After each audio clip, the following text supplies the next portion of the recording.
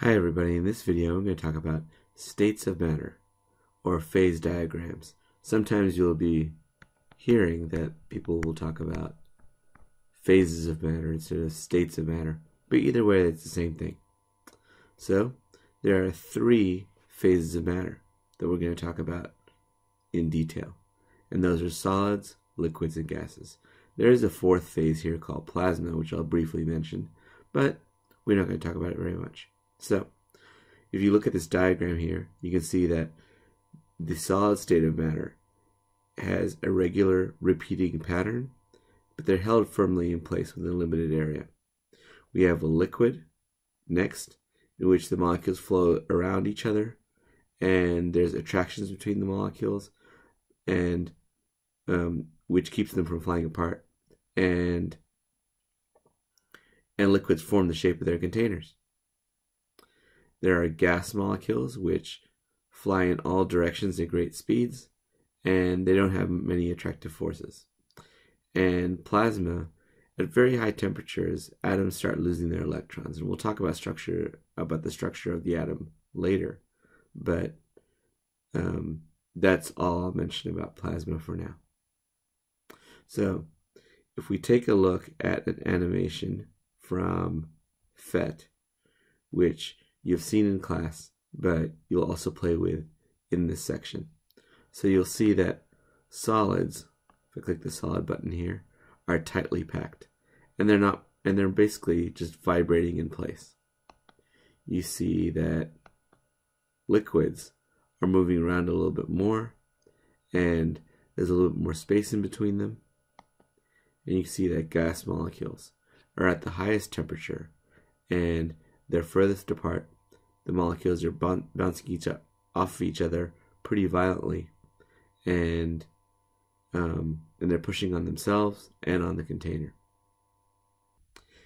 And as you can see, these molecules are moving at the highest speed.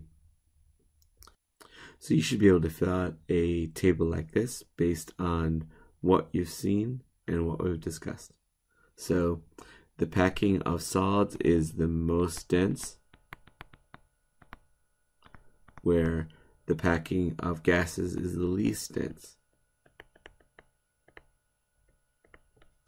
The motion of the solid molecules, the molecules in a solid, are essentially they're in place, but they're vibrating in place, where the gas molecules are moving at the fastest pace.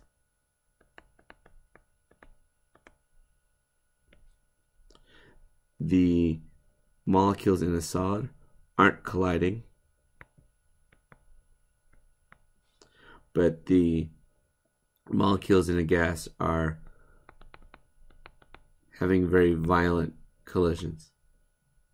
The temperature of a solid is the lowest,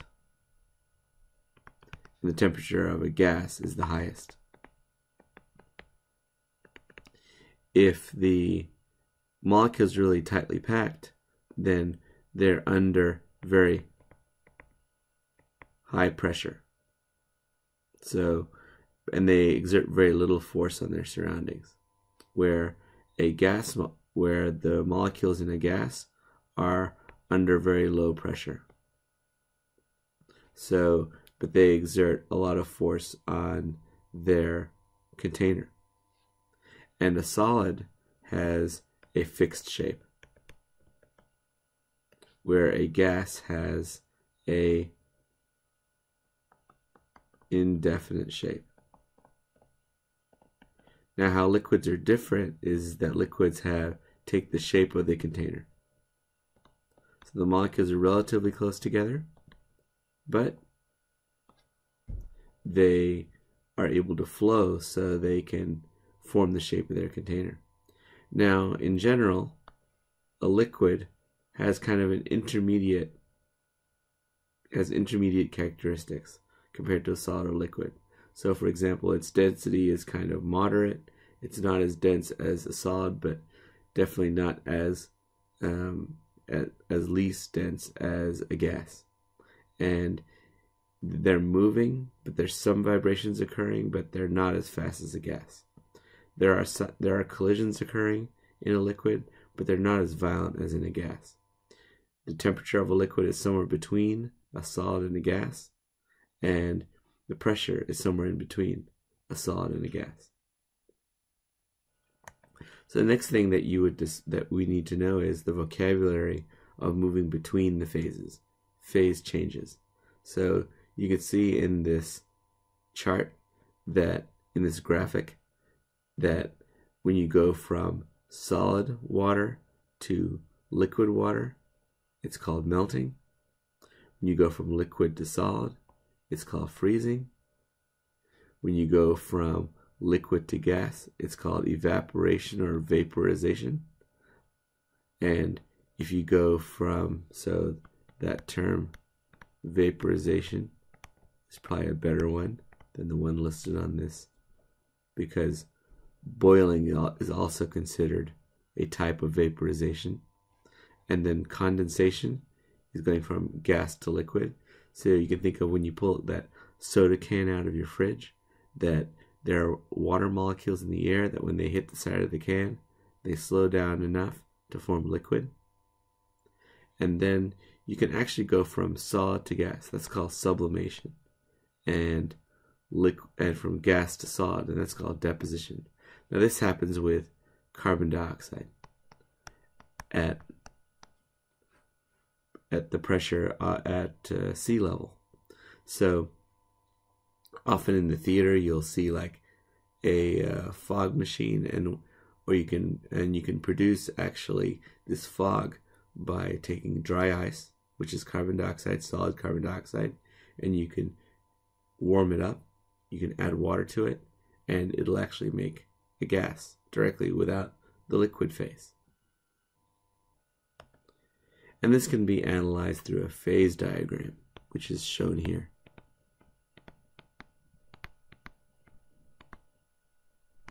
So you should know that in a phase diagram you have pressure on the y-axis and temperature on the x-axis. So you can see that the units of pressure are ATMs, or atmospheres. In an atmosphere, one atmosphere, which is shown right here, one atmosphere is the pressure of air that is on top of you at sea level. So all of us pretty much are exposed to about one atmosphere of air on top of us. Now, if you go on an airplane, you'll know that even though the cabin is pressurized, that you have less air on top of you, so that you notice that you have to swallow to equalize the pressure between outside your head and inside your head. And so one atmosphere is usually called the standard pressure. So let's take a look at A first. A has lower pressure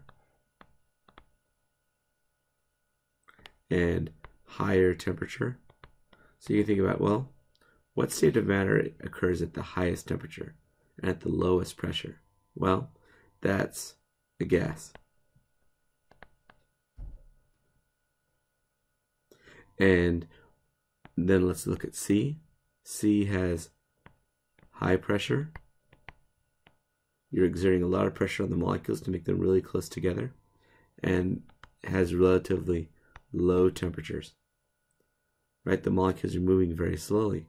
And what state of matter is that? Well, that's a solid. And as you can probably guess, there's kind of an intermediate level of temperature and pressure in this region, depending on where in this area you're talking about. But in between a solid and a liquid, in between a solid and a gas, are liquids. So if we take a look more closely at a phase diagram and relate it to our phase transitions that we just talked about, you can see that along this line that I'm drawing on right now, that there is an equal amount of melting and freezing occurring. Now if you move to the right to the green area, you'll have more liquid than solid, and So essentially, you're able to when you go from one pressure to another, or one temperature to another, at a certain pressure or temperature, you can predict what state of matter you're going to have. So, and you can predict what phase transitions are going to occur. And that's what you're going to have to do on the quiz, and you will practice that on the handout. You can see that in this phase diagram for water, that there are some critical ideas that you have to know. So for example, the triple point is where all three phases of matter coexist.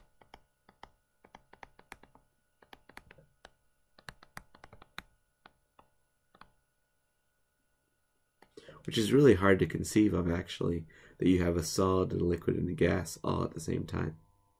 But that's actually what's occurring at this very low pressure. Notice if 1 atmosphere is up here, that you actually have about a little bit more than 1/1000th of that pressure. Hard to conceive of, but it's actually true. And you can see the temperature is 0.01 Celsius, so just a little bit above the freezing of water at 1 atmosphere. You can see that the normal freezing point, right? The term normal refers to the boiling point, the freezing point at 1 atm, right? At sea level. And you also have the normal boiling point as well. What temperature does water boil at 1 atmosphere? Then you have to know what the critical point is. Beyond the critical point, notice that this line doesn't extend up here. So beyond that point, you cannot tell the difference between a liquid and a gas, right?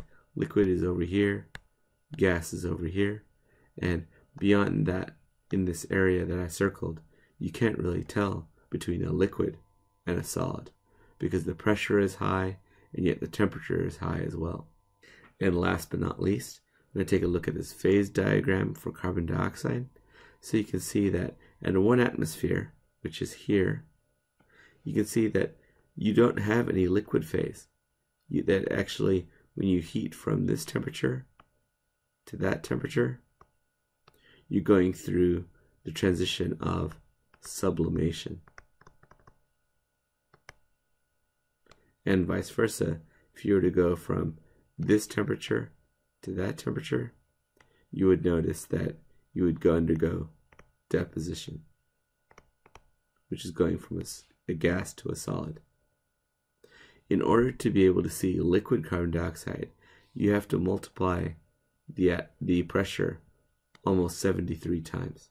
That would allow you to go to a phase transition from a solid to a liquid to a gas.